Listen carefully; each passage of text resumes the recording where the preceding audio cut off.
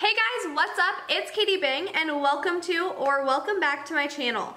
On this channel you will find a lot of things about me, which is pretty much business, dogs, cats, animals, and a lot of girls being silly and trying to figure out life. So if that's some stuff that you're into, make sure to press the subscribe button. I also really like football. I feel like that's a pointer I should like point out, but anyways, today's video is a dog training video and I'm so excited to talk about it. We're talking about the prong collar. And this looks like a medieval torture device and is a very controversial tool in the dog training world. So I thought it would be amazing to sit down and talk to you about a tool that is controversial and kind of start a conversation about it, show you how I used it and how it's helped me in my training process, because I have studied dog psychology and I think it's a very useful tool when used properly, but a very cruel tool when you don't use it and take into consideration what it's capable of. So I want to talk about some of the safety features of it, the bite effect it has, kind of the whole method to the madness of this crazy looking thing, a lot of the mistakes people make with it, and how to use it properly and when it would be right to use it. So let's get right on into the video. So I am aware that this is a very controversial tool, but the way that we use it when we use it properly actually has the dog in control of when the corrections happen versus just yanking and hurting a dog, because that is 100% abusive and cruel and I do not condone that. So I want to actually educate you so that you can make the decision of whether or not this is a tool you support and would be interested in using. I've had so much success with it and I'm going to give you a little bit of insight onto it. The first thing I want to say is there's a lot of safety features about it, but the safety features are canceled out and don't work if you're not sizing it correctly. So the first thing I want to do is just tell you how to properly size it. You can see I have this little prong collar here. It literally fits around my little wrist. But this is the prong collar I use for my Doberman, who's a pretty big dog. She's a pretty big girl. I love her. She's big. She's bad. We love Jazzy. But these links are super small.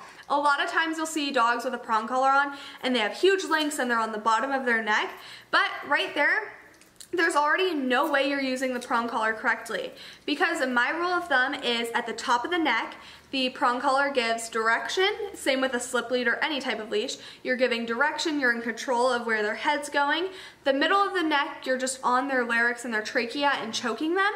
And the bottom of their neck, they're moving all around and you have no control of what direction they're going. So you're actually activating their oppositional reflex and working against yourself because they're just most likely going to pull, and that's the strongest part of their neck. So first thing you want to do is get a prong collar that fits. One really easy way to tell if it fits is if you don't have to open it like this to slide it over your dog's neck and fasten it at the top of the neck, you definitely have too big of a prong collar. So rule of thumb, get a small prong collar. The great thing about these is if you get the small linked ones, yes, they're a size small and come with really little links, but it's super easy, here I'll show you, to take links on and off. I like how when you like do something on camera, it's always a little bit more difficult. Several days later. As you can see here, here's like just a little link. You can add them on and off of the collar. It's pretty straightforward. You just squeeze it together, pull it apart, and you're set to go. So you can adjust. So if you get a small size and you have a, for example, pit bull, I'm thinking that because that's my boyfriend's dog. So I was like, I trained him with one. He has a huge head and a huge neck, and that's why I thought of him. I was like, he needs small links, but I have to literally add like 10 on. So you can buy the links separately and have the smaller links so it stays at the top of their neck. A safety feature, or one thing I want to point out about the prong collar, is if you have a dog that pulls a lot or is insecure, the prong collar can actually give them security, because it tells them, and when you do it properly and train them properly, it allows them to decide when they're going to have their correction, so they start really thriving off of the structure. So when you pull in the prong collar, if you have a dog that's pulling a lot, you use a lot less force for the same result as you would with a normal slip lead or a flatbed collar. As far as the bite effect goes, what that means is you can feel it and it has a little bit of an ouch bite effect. A lot of people like to say that this is the same effect an old dog would have if they corrected a small dog, and that can be the psychology of it, but really what it is making the undesired behavior uncomfortable. So what I like to say is you put the pressure on when you don't want them to do something and make it uncomfortable for them, and release it as soon as they're doing the desired behavior. Because this, in my opinion, is more valuable than just giving them treats, because there's always going to be a distraction that's more intense than their desire to look at you and get a treat. But if you're making it uncomfortable to do the wrong thing, they're just going to learn to get ahead of the behavior and never put themselves in a position where you have to put pressure on them. So they'll always do the desired behavior.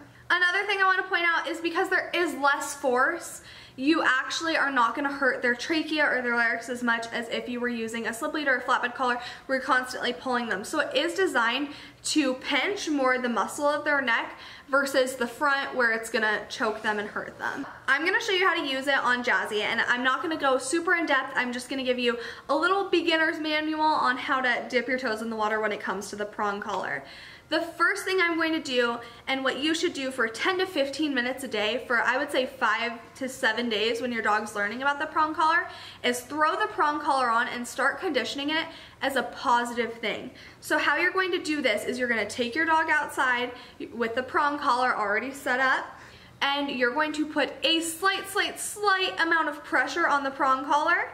And then, as soon as the dog starts to go in the direction of the pressure, you're going to release the pressure and pet that puppy, make them realize that that's what you want them to do, and they're going to start responding to the pressure on the prong collar. And this is going to start teaching them how you want them to react to the pressure on the prong collar. So the slower you are with this, the more they're going to understand what's expected of them. Now, the next part in this first step of the prong collar is teaching the dog how to correct themselves. So eventually what you want the dog to do is look at you and pay attention to you and never have any pressure on the leash when it comes to the prong collar. So how we're going to achieve that is what I like to call the setting your hand method. By that I mean you're going to start and stop and set your hand.